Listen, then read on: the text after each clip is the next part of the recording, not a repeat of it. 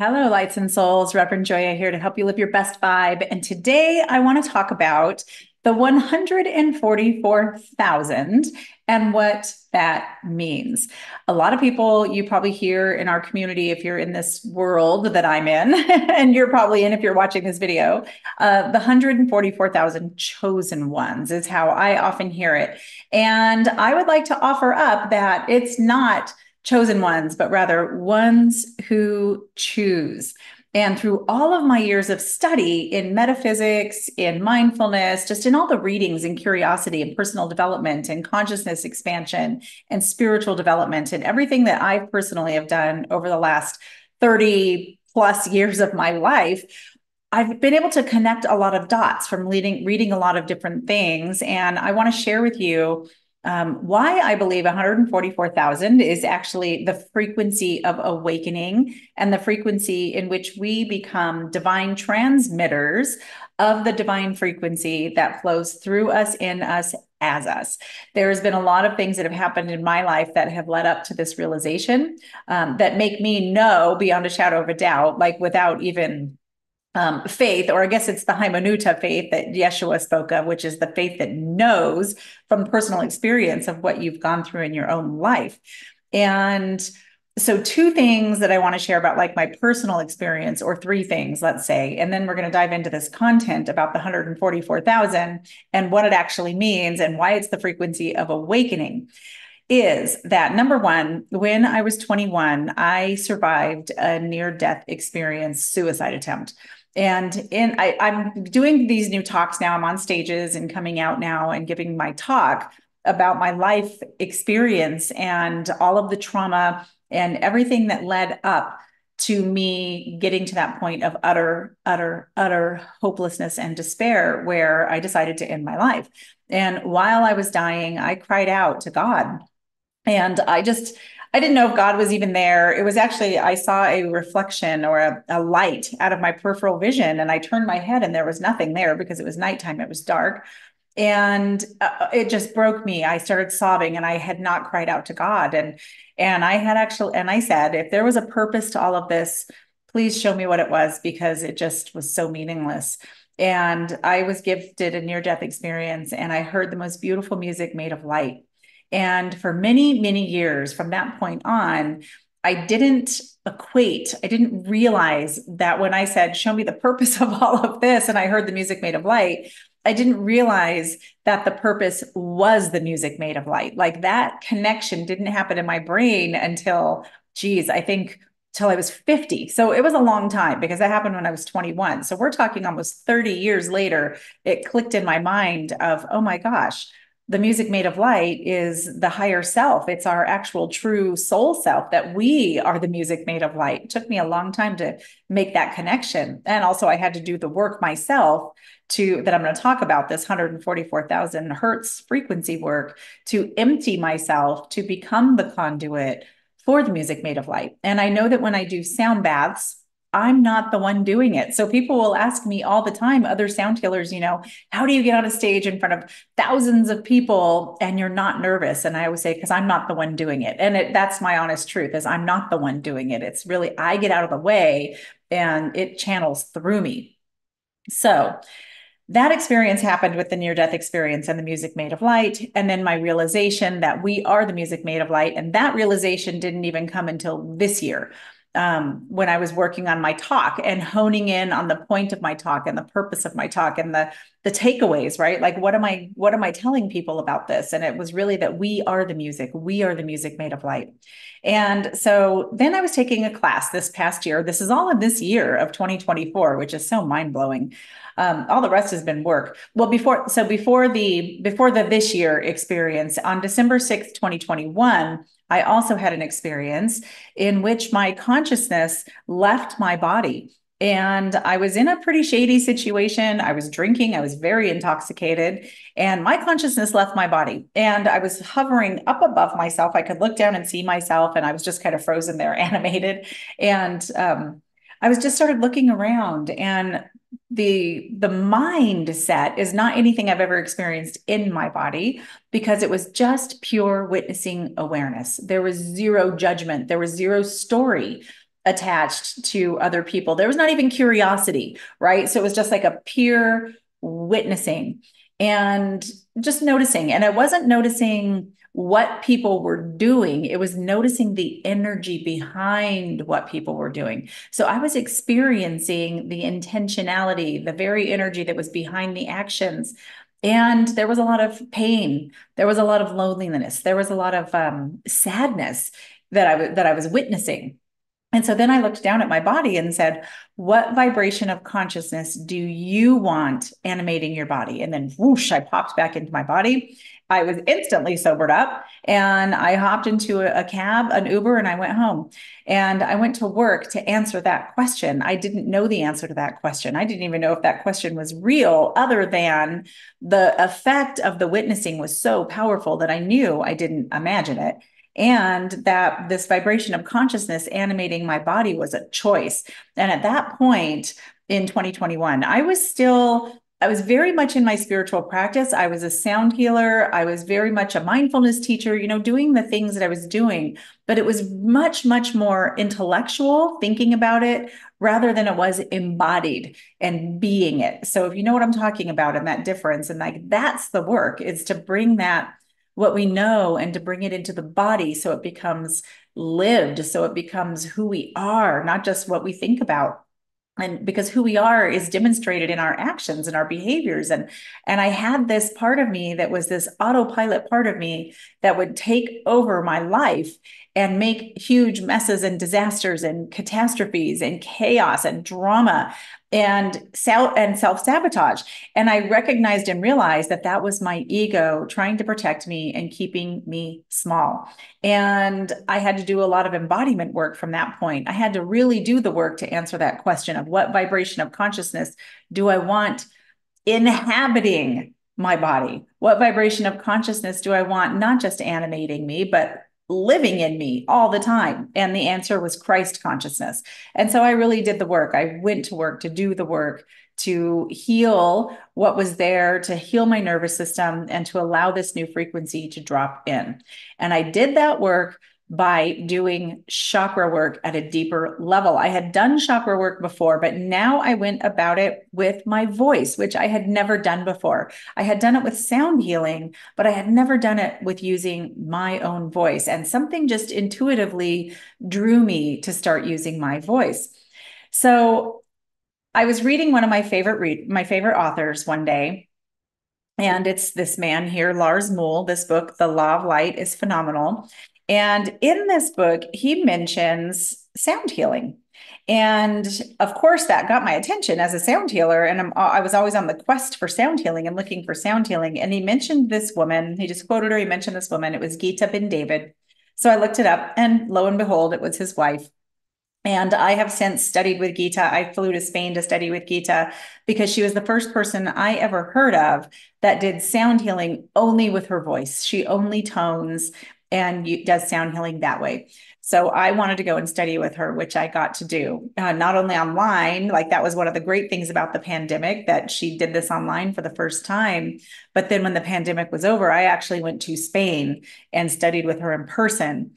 And she's become a dear friend and a mentor in the world of sound. And so not just with her, I've studied vocal healing now with lots of different teachers, because there's so much there. And in fact, I just signed up for another training I'm going to in Spain, not with Gita, but with another group, which is all about vocal sound healing, because our voice has the power to wake us up, because we are the music made of light. And so it's really about this self-tuning that we can only do with our voice, right? Our voice is our instrument. And so when we use our voice, we're tuning ourself. We're tuning inside of ourself. We're finding our authentic voice. And I am so blown away by how much my voice has changed in the last couple of years. There was a point I would listen to myself on video or recordings, and I'd be like, oh my God, I hate my voice. And I mean, do you feel that way? I hear it all the time from people. I hate my voice. And I would say, don't say that. And I think that our level of self-love is in a balance of our level of how much we love our voice. They seem to really equate. They go together. And so in the book with Lars Muhl, he talks about the seven heavens. And in this book, The Law of Light, which is one of my favorite books, he talks about our heaven. So he talks about a practice to go do to restore ourselves to our original condition in this book. 3 days in a circle, 7 days in the desert. And so he really gives these instructions for every day you cast a circle around yourself and you fast and you contemplate. You can read some books and you can contemplate calling in the light of the heavenly sources to work with you. And so this work, and then the path that he gives is really working up through our chakras. And so he shares this chart, which I actually do. I teach this. This is the Aramaic Lord's Prayer chant that I teach in using our voice. And so you can see the words, heavenly source, you who are everywhere. That is your light. Oh, here you go. I'm turning it the wrong way. The light is the Nura. Kirota is freedom. Sharara is your truth. Rahma is your unconditional love, your heart chakra. Shalama is peace, and that is your solar plexus chakra. Kea is your life force energy, your sacral chakra.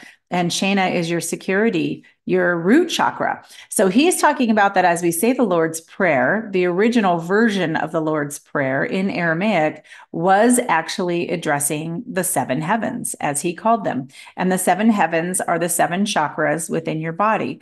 So as you say this prayer, the Lord's Prayer in Aramaic, you say it ascending and descending, which I love that process because it's the same as in, when we're learning to seeing the chakras, it's lam, vam, yam, ram, hum, om, so hum. So, and then you do it backwards. Right now. So you go. But anyway, so there's other songs that also talk about the chakras that go up and then you sing them back down. So in the Lord's Prayer, in the original Aramaic, and I actually have a course on writing your version of the Lord's Prayer, because as you go through these in the Aramaic, these words are powerful. But he's saying, heavenly source, you who are everywhere. This is in our root chakra. We're going to understand and know that this is everywhere. Hallowed be your Shem, your holy vibration. Our life force is our holy vibration.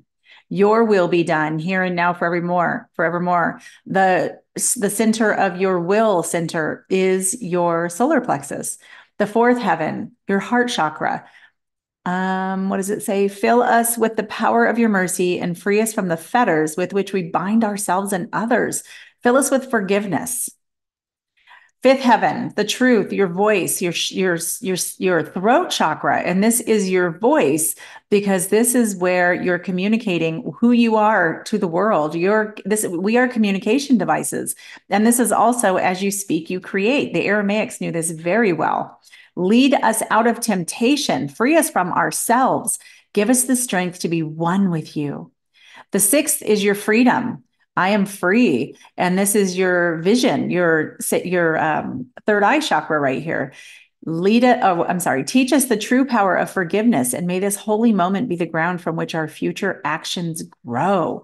This holy moment. So this is about the freedom comes from staying in the present moment. The more present that you can be at choice point now, where you're not your stories, you're not your history, you're not your past, you're not what you're worrying about. You're just here right now in choice point right now, choice point awareness. That's where we're free. We can forgive our past. We can look at our past as stepping stones to where we are now, and we can release everybody else. We can let everybody else off the hook too. So, and then when you get to the top where I am light, our crown chakra, let it be so. Let it be so. And amen, the word amen in Aramaic actually means let what I've just said come to pass. It's putting that seal on your word. So it's making your word be something that people can rely on, something that you yourself can rely on. And then you do it the descending way. Heavenly source, you who are everywhere, hallowed be your holy vibration. Thy kingdom come in my mind. Your will be done here and now forevermore. Fill us with the power of your mercy and free us from the fetters with which we bind ourselves and others. Let us out of temptation, free us from ourselves. And this is so important in our will center, right? Because this is where we let our ego take over in this will center.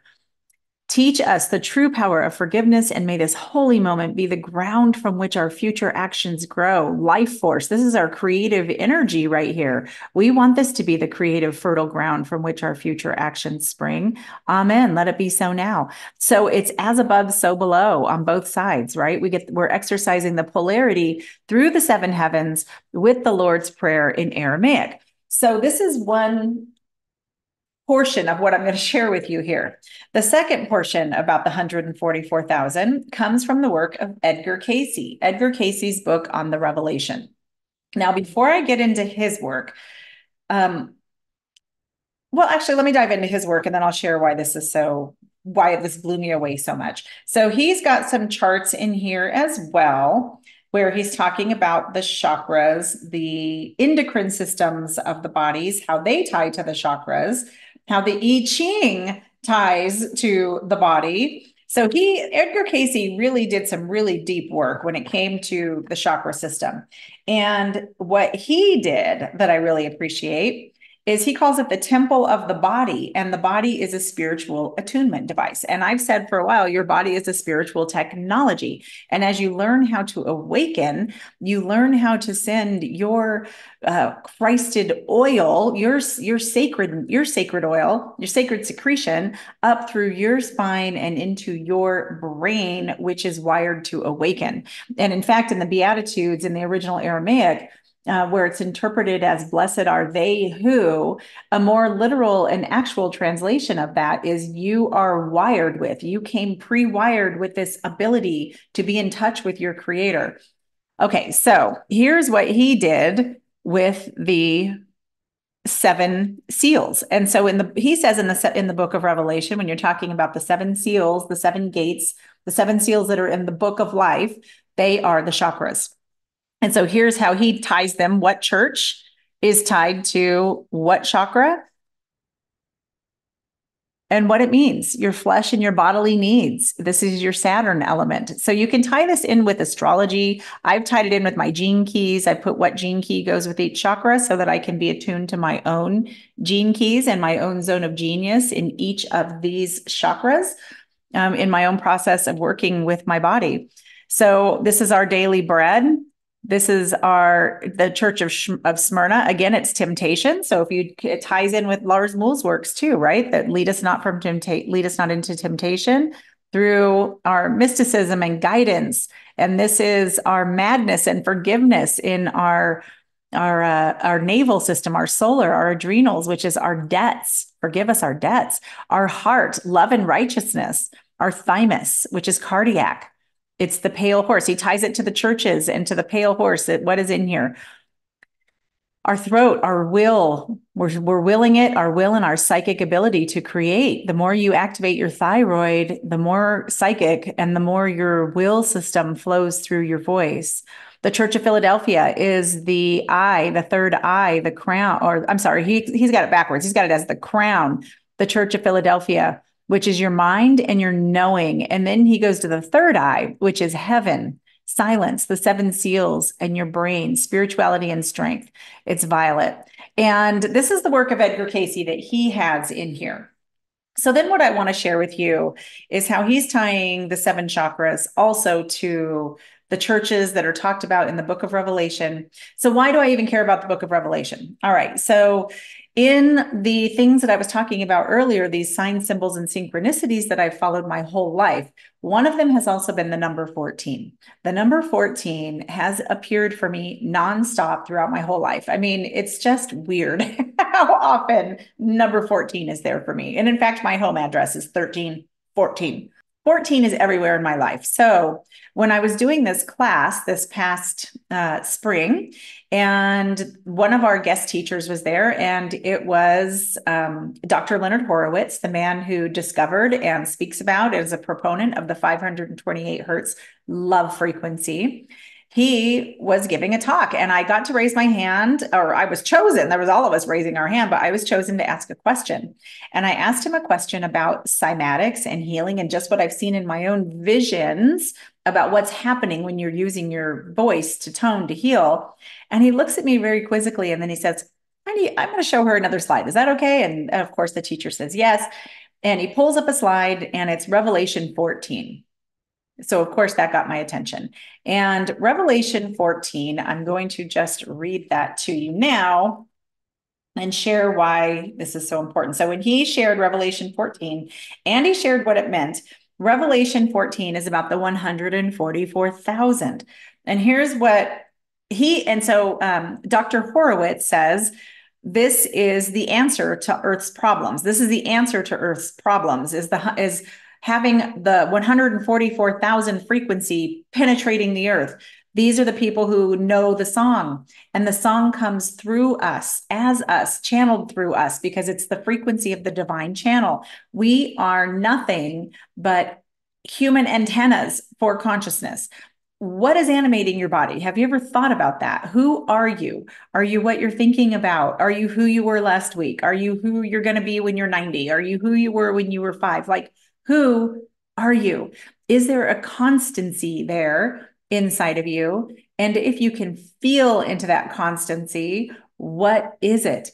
And I know for me, when I could tune into that essence and get to the essence of what that was, I really, really saw that light of God, of source, of creator that's inside of me, that's inside of all of us, that is the very consciousness that's making us live, and that we can tune our bodies to a frequency, to tune into the divine channel, to be expressed through us as we are programmed and pre-programmed to deliver that frequency. So you can think of yourself as being like a car, right? So if you're we're all these different kind of cars, but we're all these special makes and models.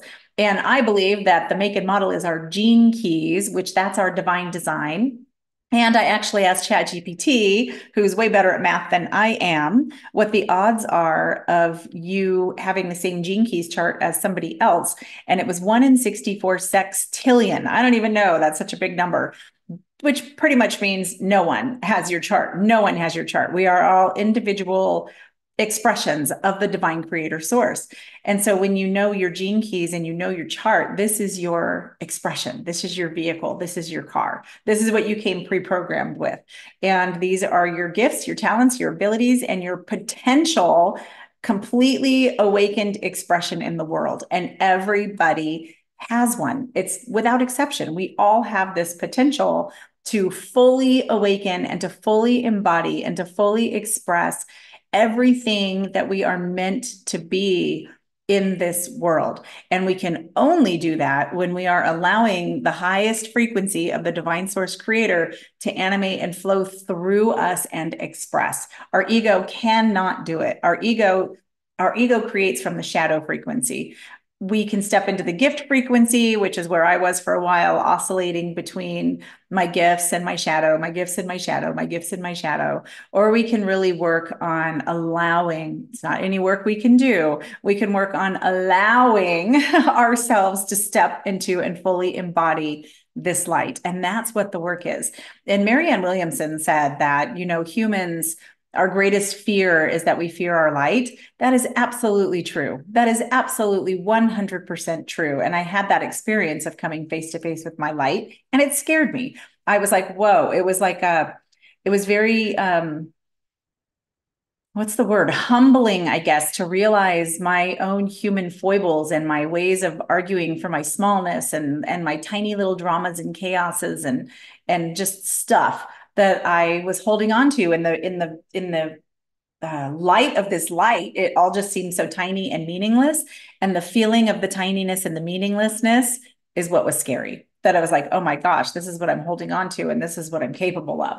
So that is our divine design here, that we are capable of expressing through the world when we attain the 144,000 frequency of light, that it expresses as you. So when he said this about the 144,000, I immediately, of course, opened up my Bible to read Revelation 14. And then I went and grabbed my Casey book, and I want to read what he has to say about the 144,000. And he says, this is about individuality. And this is when individuals have been doing the work now. If you read the book of Revelation as an unfoldment of human potential, I highly recommend this book, by the way. Then he says, we begin with an assurance to the individual who has put on the whole armor with full understanding.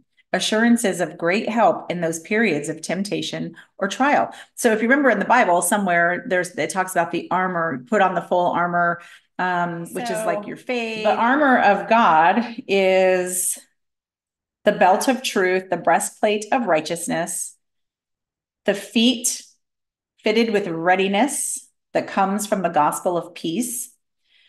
Take up the shield of faith, the helmet of salvation, the sword of spirit, and that's the armor of God.